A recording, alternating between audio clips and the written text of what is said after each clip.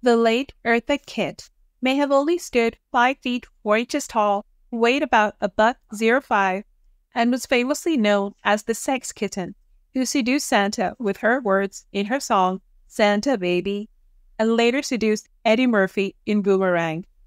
But let's not forget that she was also a very dedicated and outspoken social activist. Eartha Kitt has left an indelible mark on entertainment, but behind the glitz and glamour lies a story of triumph, tragedy, and the lasting legacy of a true Hollywood icon. Despite her success, she faced setbacks including legal battles and property disputes after her death. All the details you need are right in this video. Let's dive right in. Eartha Kitt was a remarkable American singer, actress, dancer, and activist, known for her sultry voice, captivating performances, and outspoken personality. She was born on January 17, 1927, in North South Carolina, but her exact birthplace remains uncertain due to conflicting records.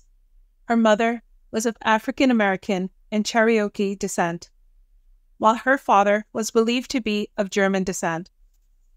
Kitt faced a difficult childhood. Her mother, Annie Mae Keith, was only 14 years old when she gave birth to Eartha, who was of mixed-race heritage, which made life challenging in the racially segregated South. Eartha never knew her biological father, and her mother's relationship with her was strained. She was sent to live with relatives in Harlem, New York, where she endured hardship and discrimination. Eartha Kitt did not live with her mother, Anna Mae, for an extended period of time. Anna Mae despised Kitt because of her lighter skin, while the rest of the world despised the future star because of her dark past, with some Cherokee roots too. Obviously, the combination of isolation and alienation alienated the youngster. It didn't help that Anna Mae had had a troubled adolescence herself, for which she bore the scars. Regardless, when Anna Mae settled with a new romantic partner, she abandoned Kitt. The young girl was sent to live with her Aunt Rosa, and unfortunately, this extended family was no less abusive to her. To earn her keep, Kitt was forced to pick cotton for them, even though she was less than 7 years old. Around this time, Anna Mae fell ill.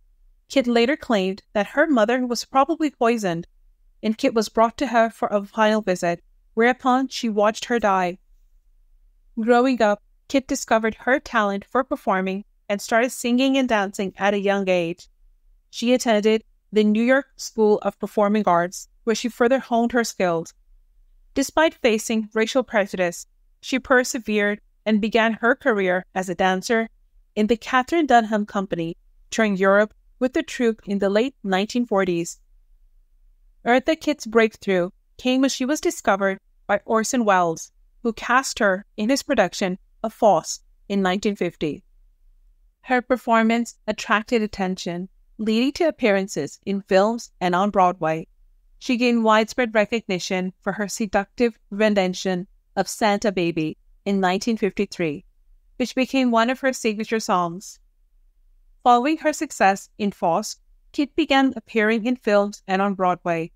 She showcased her talents in movies like New Faces, 1954, and St. Louis Blues, 1958, and Anna Lucasta, 1958. Her performances received praise, solidifying her reputation as a versatile and captivating performer. Kitt's seductive voice and unique style propelled her music career to new heights. Her rendition of Santa Baby in 1953 became an instant classic and remains a holiday favorite to this day. She released numerous albums and singles, earning accolades for her distinctive sound and captivating performances. Kitt's talents transcended borders, leading to international acclaim. She toured extensively around the world, captivating audiences with her mesmerizing stage presence and captivating performances. Her appeal was not limited to the United States, as she gained fans across Europe, Asia, and beyond. Throughout her career, Kitt took on iconic roles both on stage and screen. She starred in the Broadway production of Timbuktu in 1978, earning a Tony Award nomination for her performance.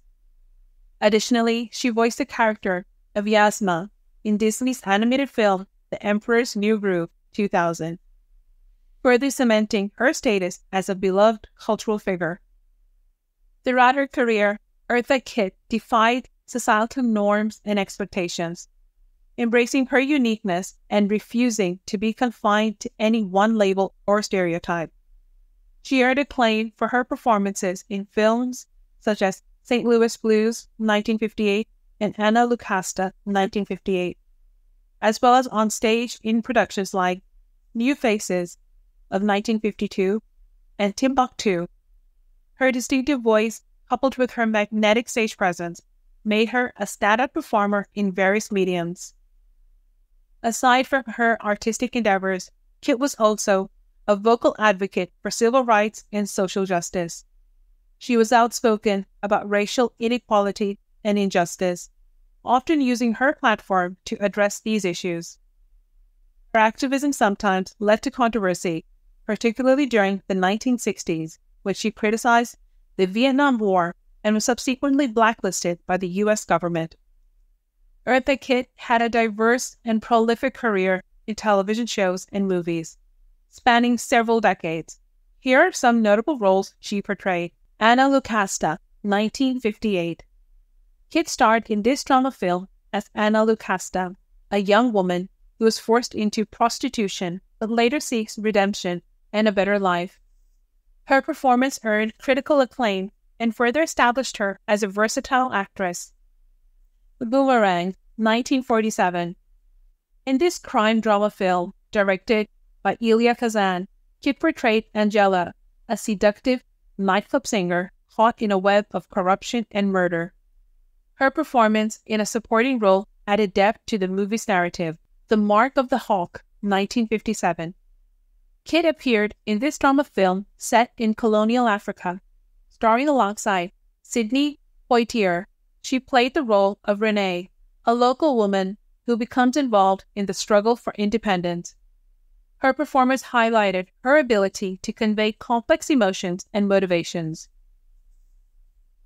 The Emperor's New Groove 2000. In this animated Disney film, Kitt provided the voice for the character Yasma, an eccentric and villainous advisor to the Emperor. Her voice work received praise for its comedic timing and distinctiveness, making Yasma one of the most memorable characters in the film. Batman, 1967 to 1968. Kitt makes television history when she became the first African-American actress to portray the iconic comic book character Catwoman. In the third season of the original Batman series, her portrayal brought a unique charm and sensuality to the role, earning her a dedicated fan following. I Spy, 1966. Kitt guest starred in an episode of this popular espionage television series, playing the role of Rosie, a glamorous nightclub singer caught up in an international intrigue. Her performance added intrigue and sophistication to the episode's plot. The versatile performer, Eartha Kitt, met real estate investor John William MacDonald on June 9, 1960. Their daughter, Kit MacDonald, was born on November 26, 1961, and was cherished in the Catholic faith at Blessed Sacrament Catholic Church. MacDonald had met Eartha Kitt through a mutual friend, Bob Dix, after his study at the University of Southern California. Despite the racial barriers of the time, they formed a deep connection. However, their marriage largely suffered due to MacDonald's addiction and Kitt's demanding career. Eartha successfully juggled her career and motherhood, often taking her daughter on tours while MacDonald stayed home.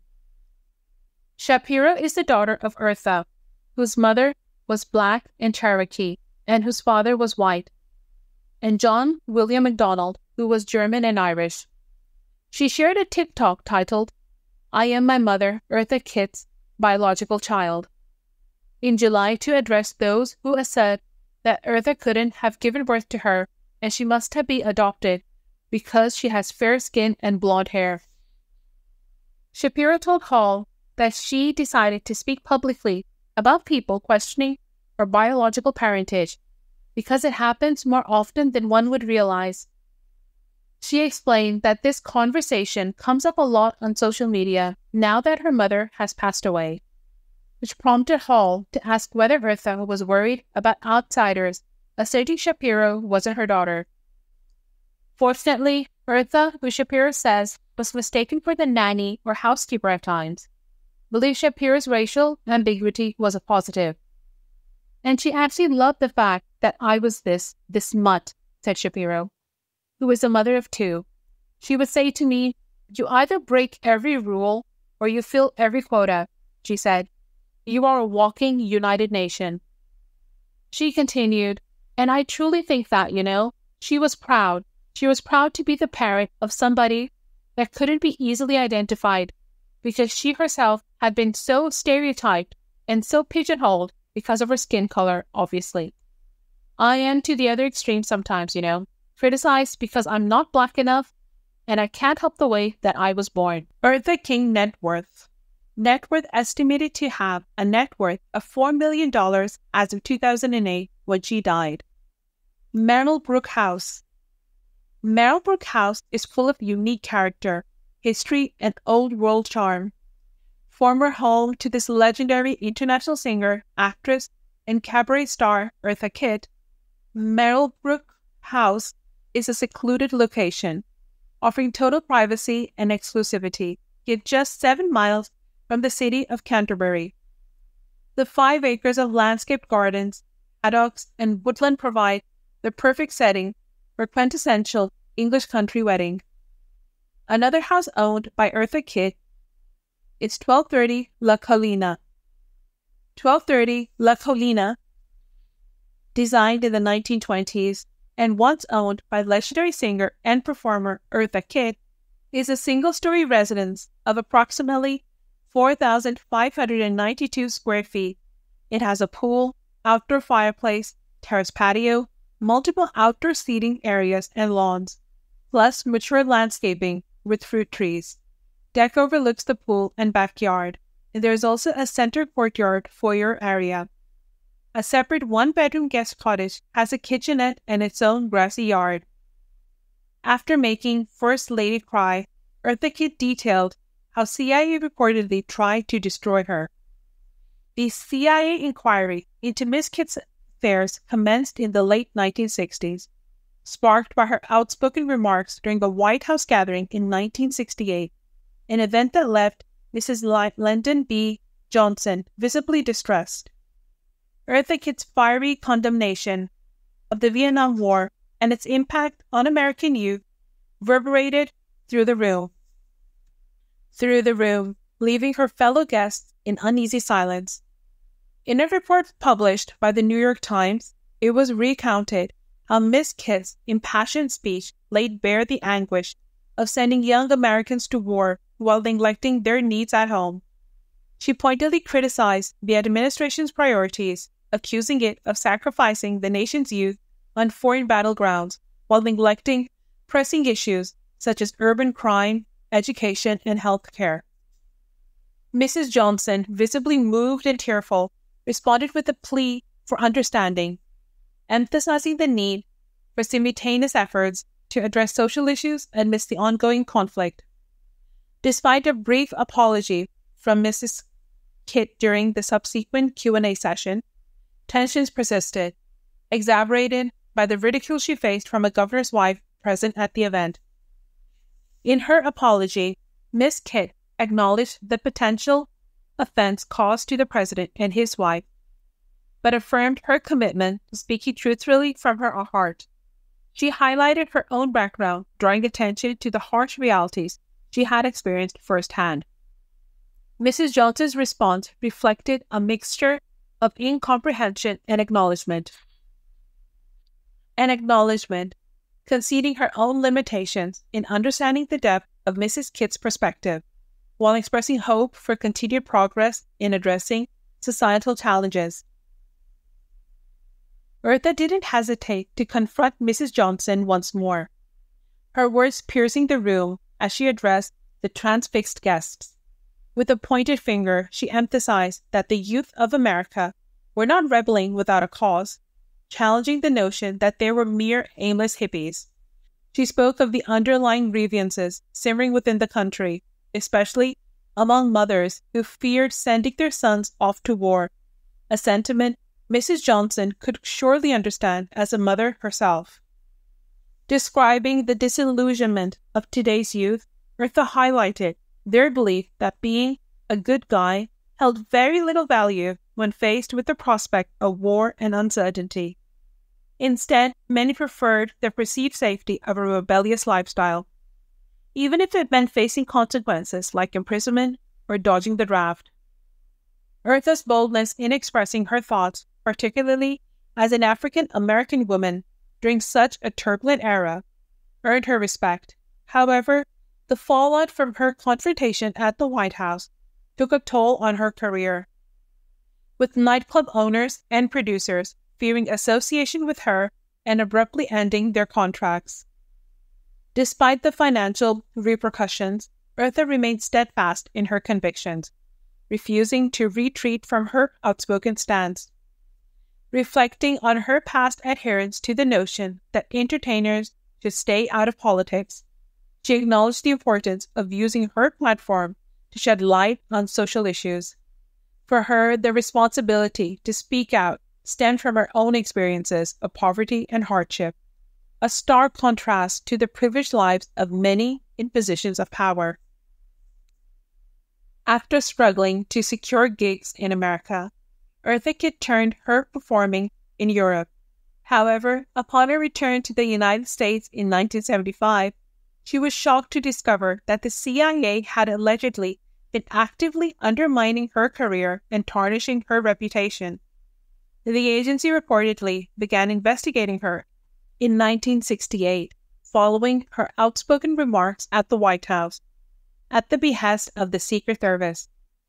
Outraged by these revelations, Eartha didn't hold back in condemning the CIA's actions to the media.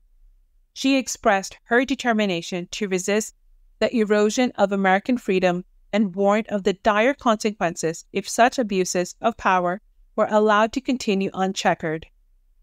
Referring to the CIA's intrusion into her privacy, she voiced her indignation, disappointment, and annoyance, though she admitted she wasn't entirely surprised given the hardships she had faced since 1968. Reflecting on the aftermath of her White House speech, Eartha lamented the cancellation of numerous nightclub and hotel engagements, despite having entered into contracts.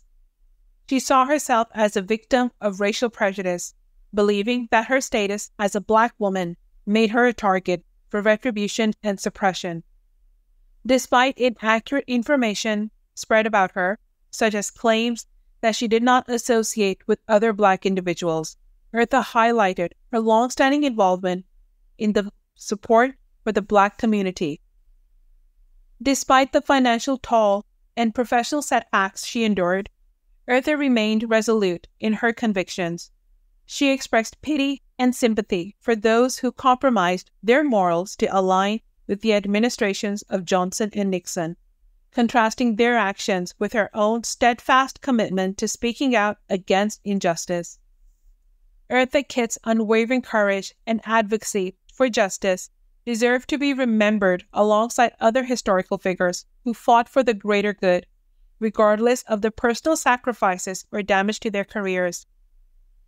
She died of colon cancer on Christmas Day 2008, 3 weeks shy of her 82nd birthday, at her home in Weston, Connecticut.